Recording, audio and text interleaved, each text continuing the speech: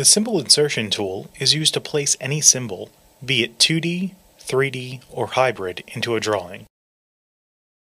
When you double-click a symbol from the resource browser, it enables the Symbol Insertion tool. You can see at the bottom of the resource browser, the symbol you double-clicked is now the active symbol.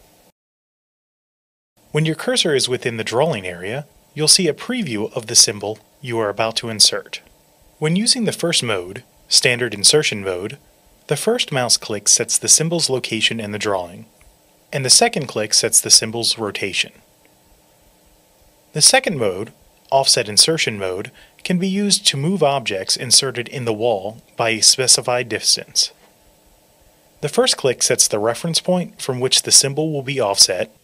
The second click determines the distance that will be used as the offset. The third click sets the symbol's flip in the wall.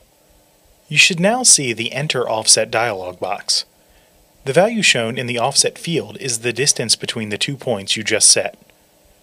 At this point, you can click OK if this is the actual distance you would like to offset, but maybe you identified the distance between the 2 points so that you can move the symbol half of the distance. Because the Offset Using field is currently set to insertion point, when you click OK, the symbol is moved by its preset insertion point, which in most cases is at the midpoint. You can also move the symbol by the specified offset value at a point of your choice by selecting the option Next Click. Now, when I click OK, I can choose the point I want the symbol to be moved by. In this case, I'll choose the far right edge. The third mode, Simple Pickup mode, allows you to select any symbol already in the drawing and make it an active symbol.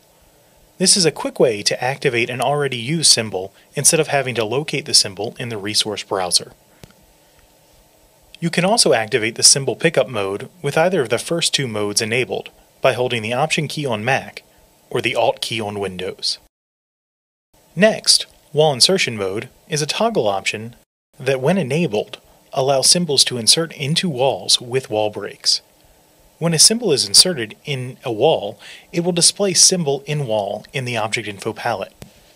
When disabled, symbols cannot be inserted into walls. The last four modes are symbol alignment modes that apply when using the first mode, Standard Insertion mode. These modes temporarily change the symbol's insertion point alignment. By default, the mode used is the last mode, Align Actual Insertion Point mode. This mode uses the symbol's originally specified insertion point.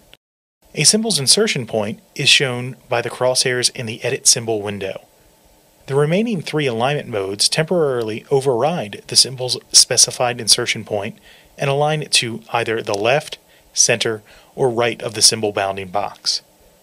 If you want to change the insertion point location of a symbol, simply move the symbol geometry when in the Edit Symbol window. If I move the geometry here now, the symbol will insert by its top right. That's the Symbol Insertion tool. Use it when you need more control over how your symbols are inserted. If not, you can always just click and drag the symbol from the resource browser.